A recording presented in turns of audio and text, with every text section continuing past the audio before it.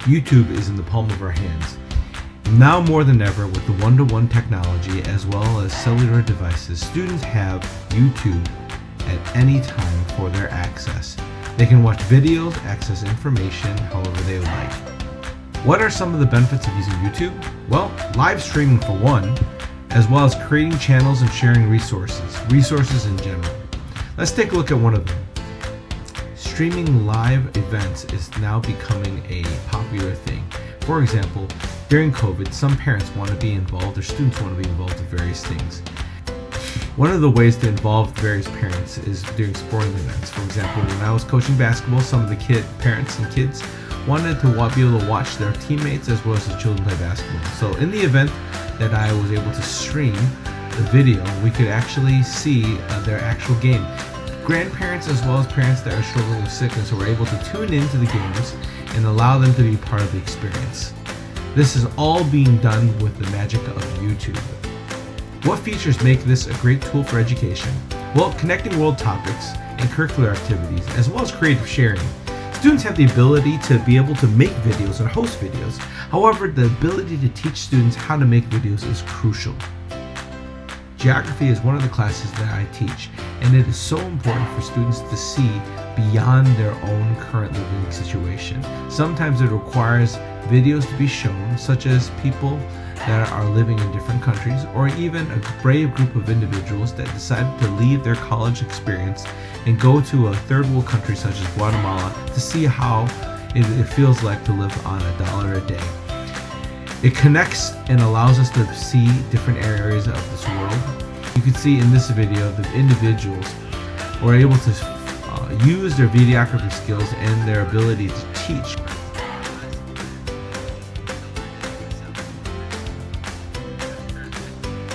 Why should schools have YouTube accessible for students and teachers?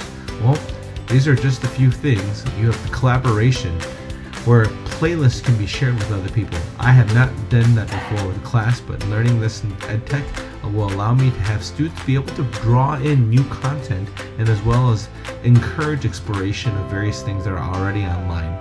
There are 21st century skills with videography being a popular thing.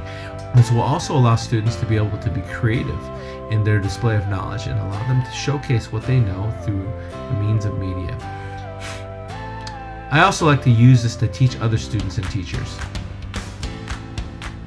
Learning how to make videos is an important skill. For example, we all like to have soundtracks. Having a background music such as this will require students to understand that they need to be able to showcase credit and allow them to make sure they follow copyright rules. Royalty music such as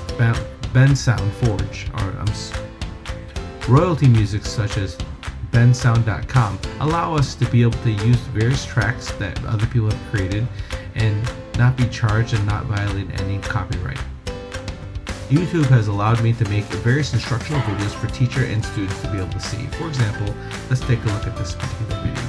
I was able to teach kids how to be able to write with a PDF writer on their computer, and they were to save with Canva. By me demonstrating step by step through this video, I was able to have the kids simulate writing on PDFs and, let's take a look, writing on PDFs, drawing on PDFs, as well as recording their answers and allowing them to submit their answers through Google Classroom, which ultimately makes a digital platform or digital way of turning things a lot easier. This is all done with the magic of YouTube. Finally, how will we use YouTube in our position? Well, we definitely need to host videos. We need to post them somewhere, and YouTube does a great job of commonizing codecs and different formats and allowing kids to see things at an optimal level with great video quality. We can offer digital lessons. We can teach videography, which is a 21st century skill. Like what I said before, we have collaborative playlists. And we can use this for geography classes. I can literally take the kids to different parts of the world by showing videos rather than just reading about it and seeing pictures. To experience it through the magic of video is a different experience. We also learn through the magic of using YouTube embedded within Google Forms. Students can be able to learn while watching at a self-paced lessons while answering questions to keep them accountable. YouTube truly is an amazing resource that I plan on using throughout the class.